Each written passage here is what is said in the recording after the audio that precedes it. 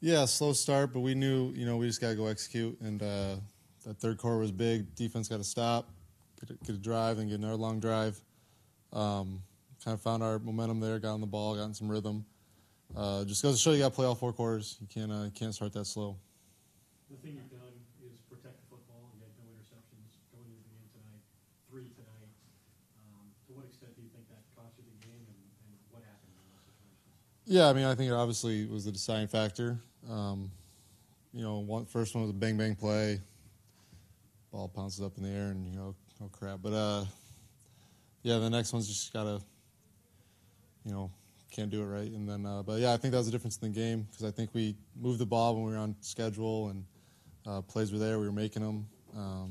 But we gave them 2 or 3 short fields versus a very good offense that they got. Defense did a great job holding the 3 points a couple times. Can't have those, right? Patrick Walker, DallasCowboys.com. Can you talk about the process of not getting too low after the first 2 interceptions and being able to climb back within 3 points?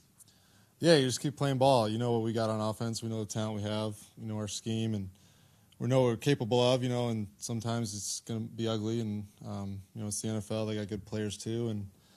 But there was I wouldn't say there was any panic, or we just had to get going. We just, kept shooting ourselves in our foot a little bit and missing throws, penalties. But then we got going. Third quarter kind of showed what we were about, and, we love the fight. Was there anything that the Eagles defense showed you that you hadn't seen thus far as a starter, or was it just you feel like you could have played a little bit cleaner? Nothing particular, just got to play cleaner. Slay made a good play. First one was good play by Bradbury, too. Sometimes just playing ball, things happen. Last interception, were you hit or just, that fourth quarter? Obviously didn't get enough on it. Kind of got hit there, and obviously want that one back.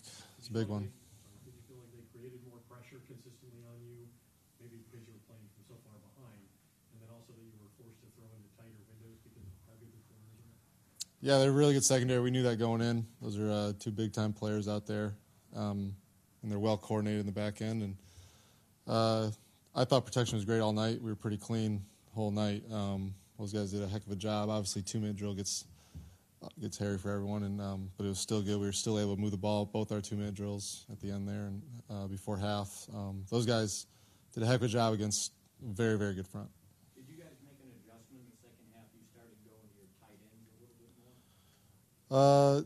It was just part of the plan. We just kind of got off our run game. We got some nakeds and bootlegs, and able to find them in the flat.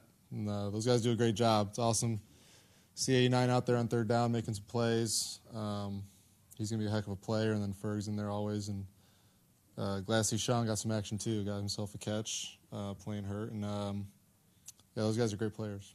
Let's go back to the running game. You got back in the third quarter leading on Zeke and Tony. Just talk about the way, the determination, especially the way Zeke was running. And so it was Tony setting up Zeke. It looked like instead of Zeke setting up Tony.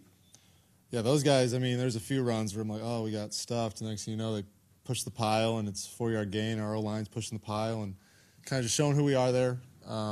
We're about finish. We're about cover and finish, toughness like that. And the way those guys run, it's impressive. And, it's nice having them, obviously.